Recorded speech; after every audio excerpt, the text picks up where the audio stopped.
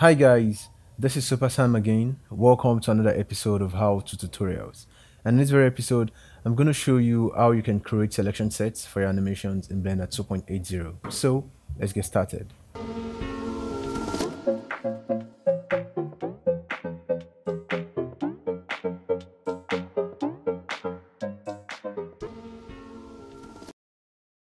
So I have my character in Blender and I'm about to create a selection set for her.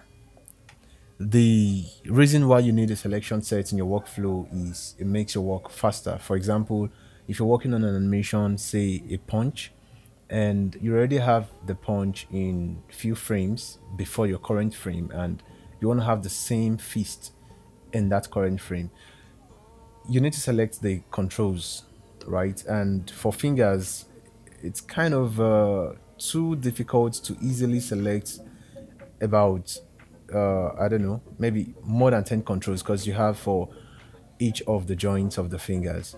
So it's easy to have a selection set that selects all the controls for you with just one single click.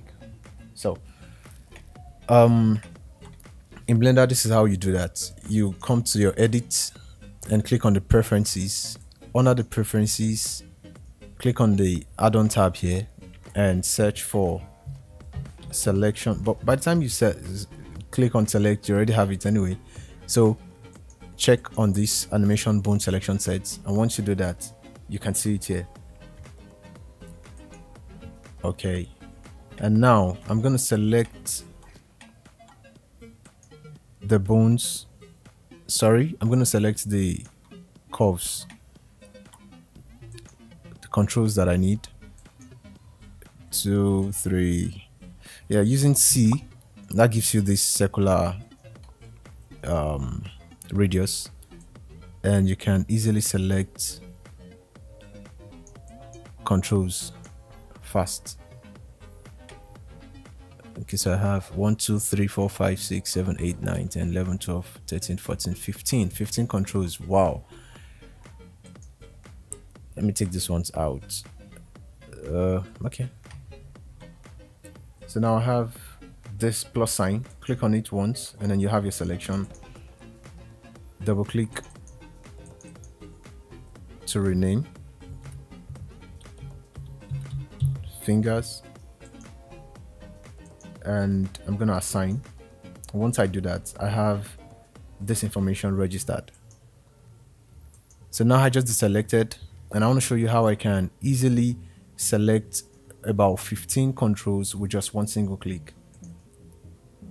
Clicking on the fingers here and the select button, and that selects all the controls. So you can see how easily you can walk through. So it's a good advice to always work with selection set, especially when you're working on a long-term animated sequence. So I hope you've learned one or two things from this video. Don't forget to like the channel and also subscribe to our channel if you've not done so, and also remember to click on the notification bell, because this helps you know when we upload new videos. Okay, and what else? I think Super Sam is done at this stage, and until next time, keep your creativity blending, and see you in the next episode.